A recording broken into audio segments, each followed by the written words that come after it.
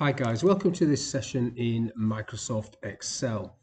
In this module, I want to show you how you can add the auto filter to the ribbon. Now, what you can see on the ribbon on mine, I have this filter option here, which is not there by default in the filter group. So I'm on the actual data tab.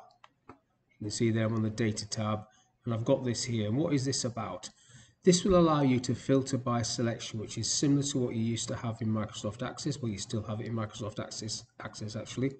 So if I wanted to click on a particular item, so the way the filter is at the minute, the default one, I'd have to drop this list down, deselect, select all, tick leadership, click OK to that.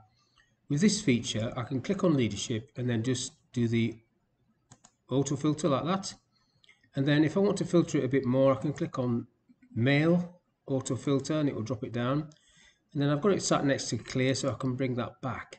So it's basically you click on whatever you want to filter by. So if I go for grade EO, auto filter that, and then go for M again, auto filter that, and then clear it off. So it's a quicker way to do a filter, and you're not messing about with these drop-down lists. Now, the modern versions of Excel, you've got the format as table feature, which will allow you to have a slicer, which will do similar sort of things. You just click on the item, but this is has been around for quite a long while. It's well hidden. So there, I filtered it again. I'll click on grade, filter, and then clear. So how have I got this? So what I've done is just got into customize ribbon. So right click on any tab, customize ribbon. You come into this area.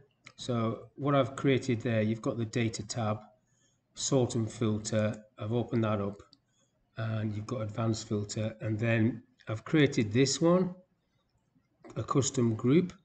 I have to find the auto filter, so it's not in popular commands. So if you change that to commands not on the ribbon or all commands, you'll see auto filter there she blows. And then I just added it across. Now it won't let you add it across into this area, which is grayed out. So what you have to do is create a new group. So if I just get this one off for a minute, so I'll just remove it. So, and then if I click on reset, this will reset the whole ribbon back to the default settings, including any customizations I've made. Yep. So now that has gone. So what I did was I clicked on it, I clicked add, and it tells me I can't do that. Okay, so I click a new group, and there it comes up. I don't want it on outline, so I want it in there. So I want it next to all filters, around about here anyhow. So new group, and then it's got the option there to rename it. So rename it, and I'll call it what it is, auto filter.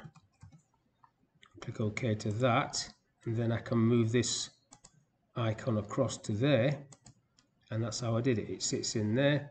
When I click OK, you've got it sitting in the ribbon next to where all your filter and sort options are, and then you can just utilize it. Click on the cell you want with the criteria in it, and then because it's sat next to the normal sort and filter group, it's quite quick to just click on clear to bring that back. So that's just a little tip to get a filter by selection, it's called in Access, but it's just called auto filter in Excel, to get that on the ribbon in the place where it's useful next to all the other features. So you've got the advanced features in there, advanced filters and stuff like that as well, but this is quite cool and easy to do. So hopefully this little video has been of use. Thank you for your time, and I'll catch you on the next one.